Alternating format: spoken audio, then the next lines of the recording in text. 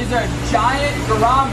They're an Asian fish. See, they're cautiously coming up to eat. Right. But these fish are a really interesting possible species. They're a freshwater fish. They grow to be very large. They're an air breather.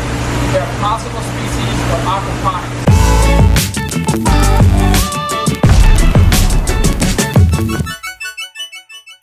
They can withstand very poor water quality conditions. Okay. They're also, just like tilapia, they're omnivorous. They can eat scraps from an aquaponics system.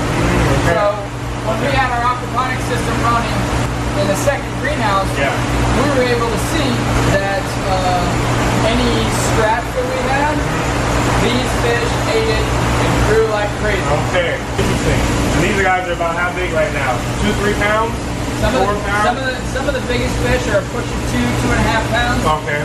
And we're attempting to breed these fish right now, so that we can test things like stocking density. Okay. Find out what we're able to do. And when we get our small decoupled aquaponics system back, these are the fish that we're going to stock in that system. Okay. And we're going to feed them all vegetables, all lettuce, all tomatoes, all cucumbers. Everything we grow in the aquaponics system, we're going to go back and feed the fish. Okay. So everything that we can't eat or anything that might be off color or off flavor, they'll tear them up. They'll tear it up. Okay. Are you guys going to be documenting the growth rate of those, or we're going to attempt to document every possible angle. Okay. So we really want to look at growth rates. We're going to look at we'll be documenting feed rates, obviously, and then we'll be looking at things like flavor of the fish. Right? Flavor of the fish. That's another thing you guys document. Absolutely. On a beginner level, on a DIY, or on a very, very light stocking density, you are going to be fine with a swirl separator. Okay.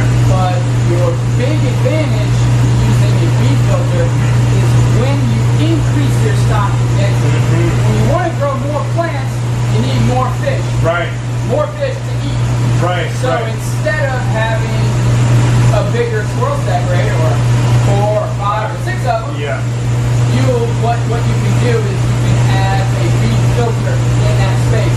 Now what a swirl separator doesn't do, a bead filter will do is solids capturing, plus the biological filtration that you're going to get that you won't get out of a swirl separator. Right. Media bed. Let's talk about like a media bed, gravel filtration or anything. Right. So media beds, screens, rotary drum screens, upflow gravel, sand filters, things like that are prone to clogging. And are great at low stocking density. Low stocking, that's the thing. Low stocking density. Okay. They're fine. Okay. When you want to take the next step, if you want to graduate from the DIY level, and you want to have more fish in a small space, you are in need of filtration that is a little bit heavier duty. Right? So we do a lot of mud rides down here in South Louisiana. We drive trucks in mud. Now one thing I wouldn't do is I wouldn't get in a Civic with street tires and go mud ride. I got you. Because I'd be okay until I hit a big puddle of mud, and then I immediately get stuck. So then I'm going to have all that work trying to get that vehicle out of that mud. I got you. So it's a pretty good analogy. These filters are monster trucks. They got big mud tires on them. Alright? Follow me? I got you. I hear you. So there's no maintenance. Right? Very, very little. After the monster truck goes to the field, spinning out, tearing it up, what do? You drive away. You got a hose to spray it off. So very, very little maintenance because it's suited to do the job. So it's really a question of making sure that you are utilizing the technology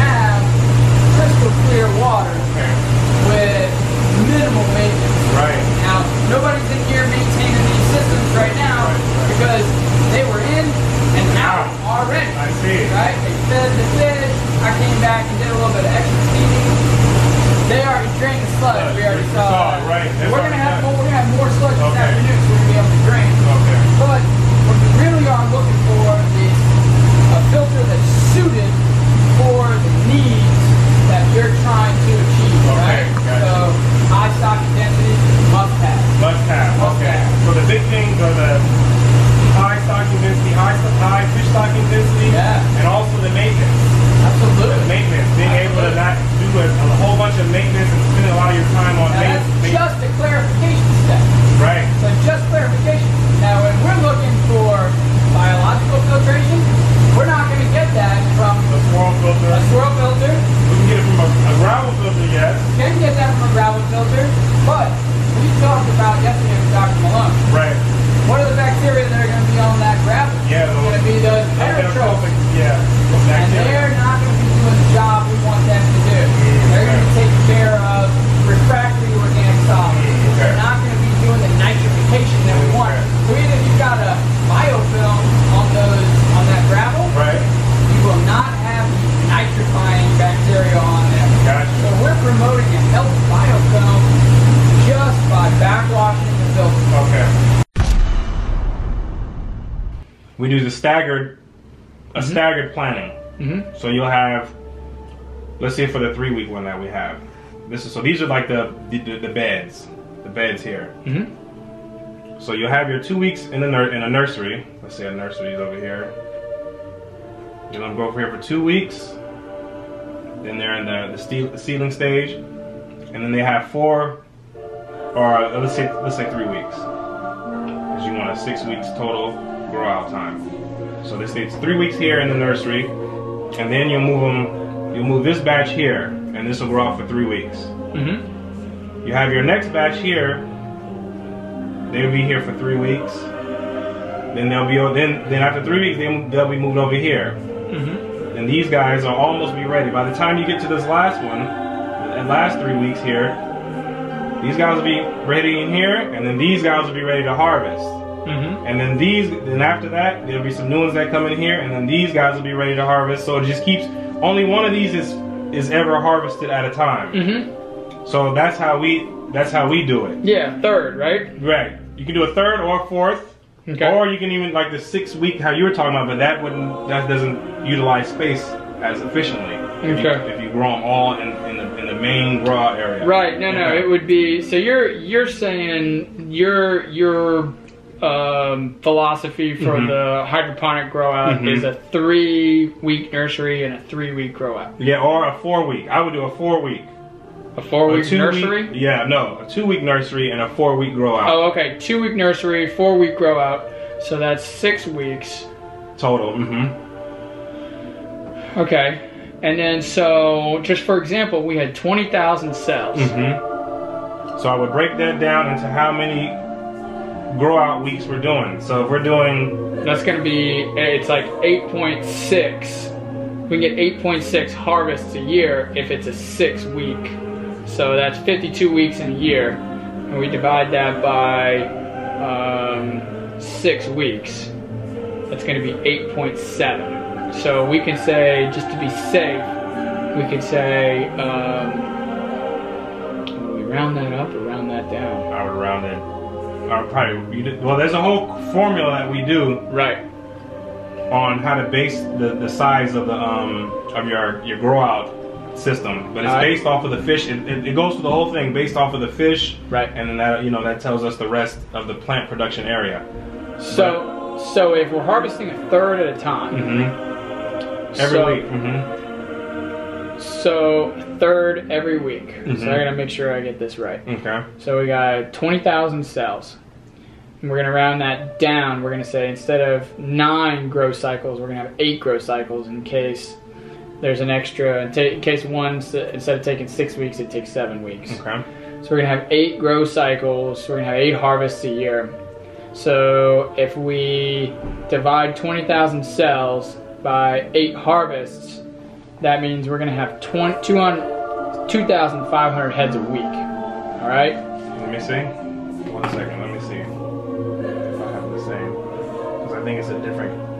You have 20,000 cells. Yeah. You get 6,000 per week. 6,600, that's what your harvest would be per week. Because you have 20,000 total, and you're harvesting the third every week. Once you get into the full production. Back out here live in Aquaponics Paradise. What we out here doing? Carlito! Gotta get the fish and weigh them out.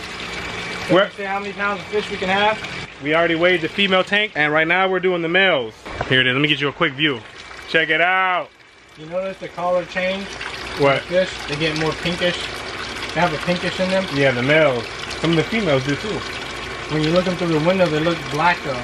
Yeah, it's crazy, isn't it? Top deal gives it a different look. Take this air stone and put it in this tank. Bam. You grabbing the whole tank in one swing or what? Yeah.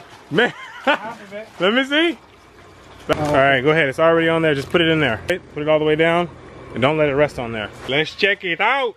All right, let me know what it is. 6.7. All right. 6.7. All right, now press the tear button on there. We'll take them out, and then press the tear button. Once again, round 2 with Carlito. These guys are too big to fall through the net. Yeah. These nets are perfect for them. Look at them. By the thousands. I'll fry all these guys up. 6.39. 6.4, okay. No, 6.5 actually. 6.5, okay. Yeah, 6.5. All right, putting the fish back in. Get it. Back to freedom. Back home.